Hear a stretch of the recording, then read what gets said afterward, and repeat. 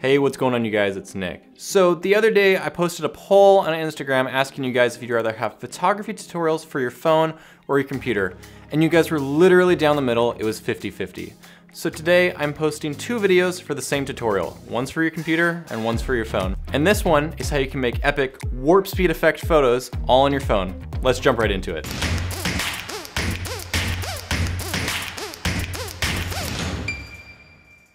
Alright, so the app you're going to want to use is called Blur Photo, and I'll have that link down below in the description. Jumping right into the app, the first thing you want to do is just open the photo that you want to edit.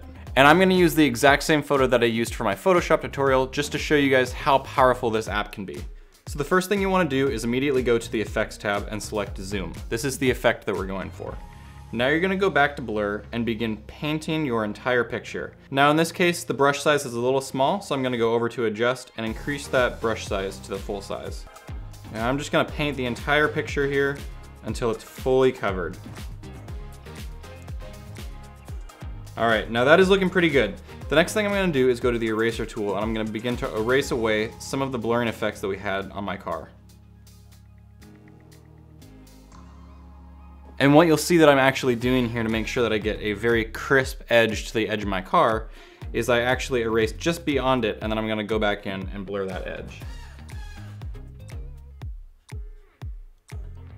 Alright, and I'm pretty happy with that. Now, the one thing that's different about this compared to like Photoshop is that in Photoshop, you could actually change the opacity of that eraser tool. So in this case, if I take the eraser and I start erasing, it erases all of the blurring effect.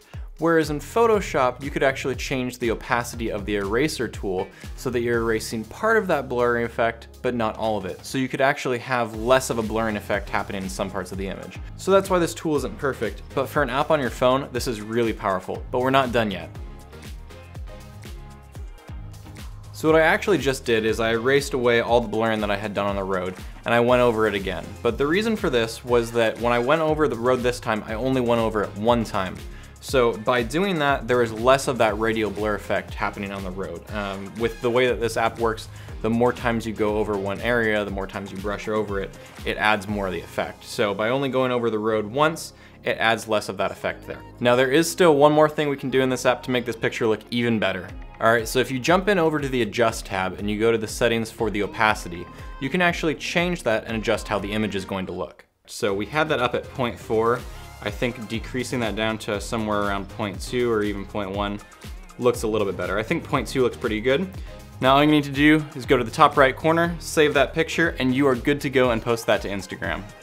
Alright you guys, thank you so much for watching this video. I hope you enjoyed it. I've really enjoyed making a lot more photography related tutorials lately.